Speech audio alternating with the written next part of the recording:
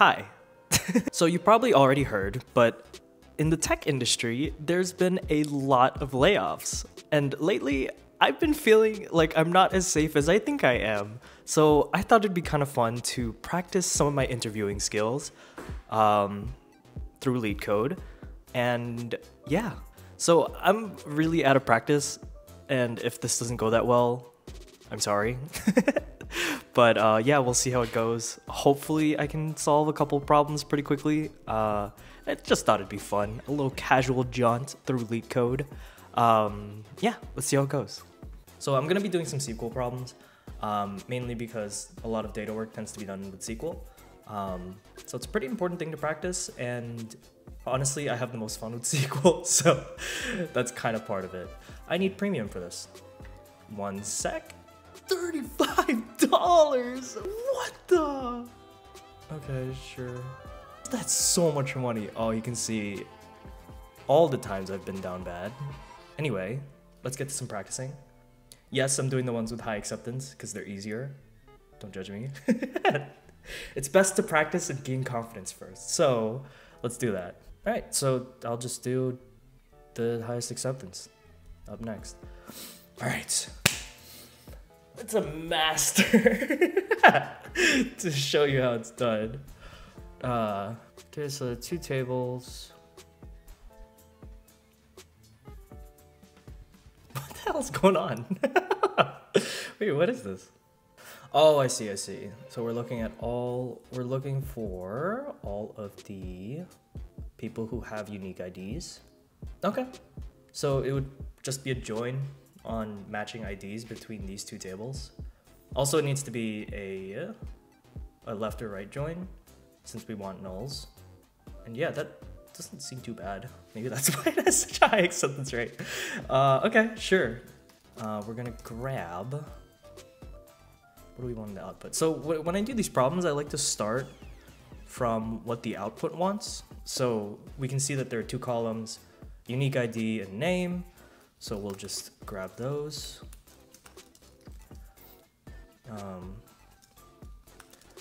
And we're going to be grabbing that from employees.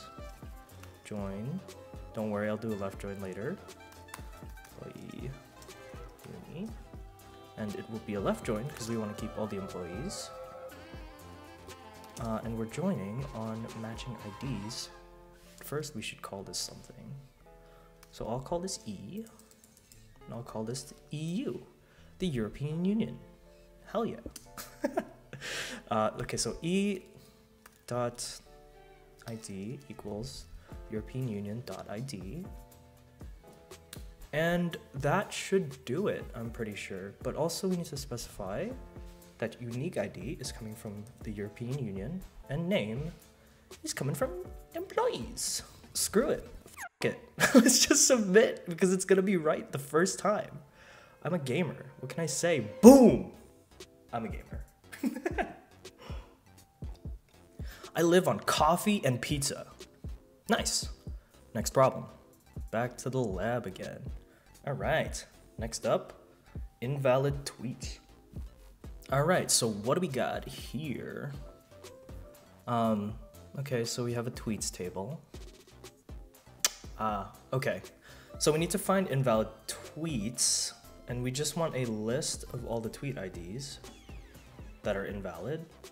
And invalid tweets would be something greater than 15 characters. So we just want to find the length of the tweet. If it's greater than 15, then we remove it, or we return that ID as the ones that we don't want. I forgot how to get length. I'm gonna guess, because I don't want to look at documentation right now. So we're going to find the tweet IDs from tweets where length, I guess, question mark? The content is greater than or equal. Is it an equal? Must be strictly greater than. Strict. Is there any ordering we have to do? Nope. All right. F it, we ball. Why does it have so many downvotes? What the heck? Boom. I'm a 50%er. All right, right on. Next up, number of unique subjects taught by each teacher. All right, I guess we'll just do one more. Number of unique subjects taught by each teacher. Okay, so we have a teacher table. So we just want, okay, so we just want to know how many teachers there are and how many subjects they're teaching. So in this case, we have this teacher with ID 1, and they teach subjects 2 and 3. And then we have teacher 2, who teaches subjects 1, 2, 3, and 4. What a tryhard. And okay, that's the explanation. Yeah, and we just want to return that table with SQL. With our SQL mastery, we're going to do that. So let's look at the output first. We want the teacher ID and the count. And we're gonna specify what the count is in a second. So we're grabbing all this data from the teacher table. Since we're kind of aggregating by the teacher ID, we're going to group by teacher ID, and we're going to get the count of unique subject ID.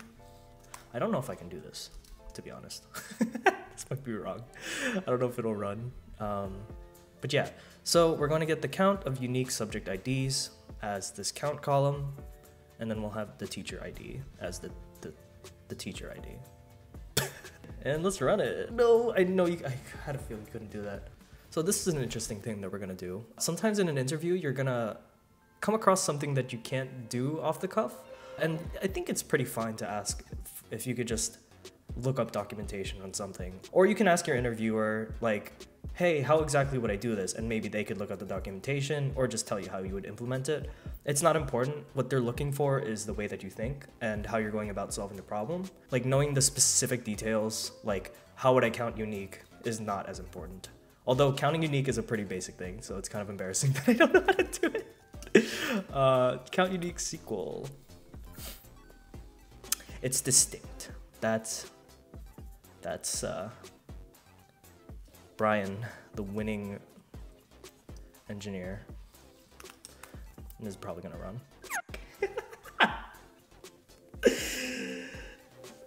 Okay, I'm embarrassed fully. I'm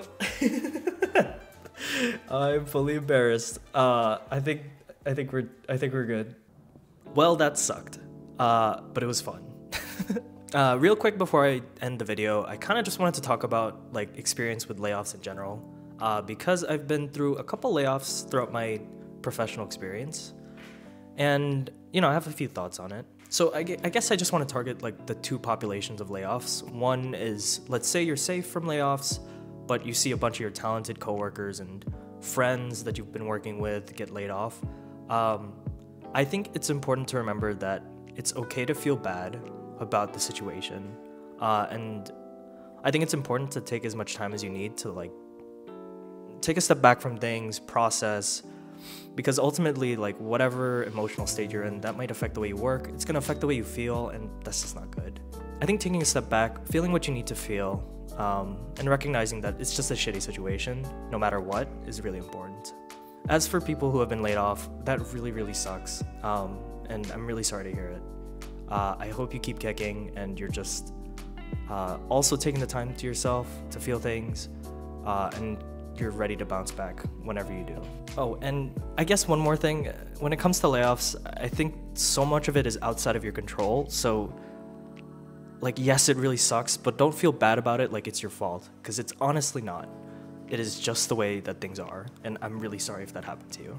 I'm stumbling a lot. In other news that isn't really depressing, I think, you know, we've gone through recessions before and have had shitty economic situations as well, and it's always bounced back. I still believe that ultimately everyone will be in a better spot real soon. Everything's gonna be okay, sooner rather than later, I hope. But yeah, please everyone take care of each other, be good. And I'll see you in the next video.